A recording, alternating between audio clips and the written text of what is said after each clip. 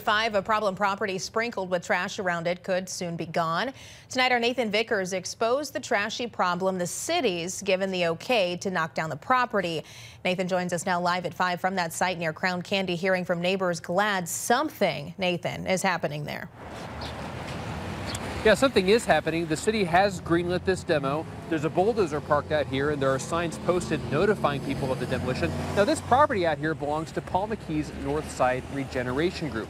We don't know what plans are coming for the property, but neighbors say this demo might bring some improvement to the area. The sight of a bulldozer brings mixed feelings. Thank you, sir. For Zaid Bonifato, the new owner of the Shell gas station across the street. Demolishing the building, is it a good thing? Maybe. It's going to look much cleaner. He's been making improvements to the store and its security since he took over in December. I want it to be a family place, not just for the riffraffs. And like most neighbors, he was tired of crime and trash piling up at the vacant building owned by Paul McKee's Northside Regeneration Group. We showed you those problems earlier this month. Just make my business look very bad in front of the customers who come from out of town. The trash got cleaned up after Andy Karanzif at Crown Candy down the street complained on social media. The city got involved and we started asking questions. A lot of activity up there, and it's just, it's nice to have it cleaned up. It turns out Northside Regeneration had planned to demolish the building. The city has approved the permits, and an associate of McKee says it should start this week.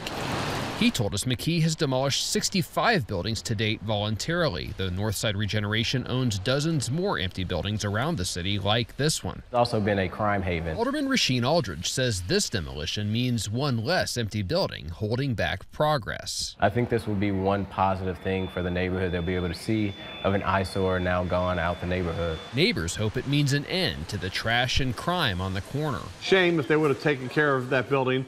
Somebody could have possibly used it for something, but hopefully somebody will be able to get that corner and somebody will be able to do something with that corner that is, good for the neighborhood. Something new in the Old North. The neighborhood needs, something good in here. There's a lot of potential down here. We also reached out to the city's building division and to the St. Louis Vacancy Collaborative to find out how many Northside Regeneration properties have been demolished due to things like neglect or fire. They're compiling that data for us now. McKee's associate also told us that the demolition out here could start as early as tomorrow. Reporting live, Nathan Vickers, First Alert 4. Nathan, thank you. New at 5.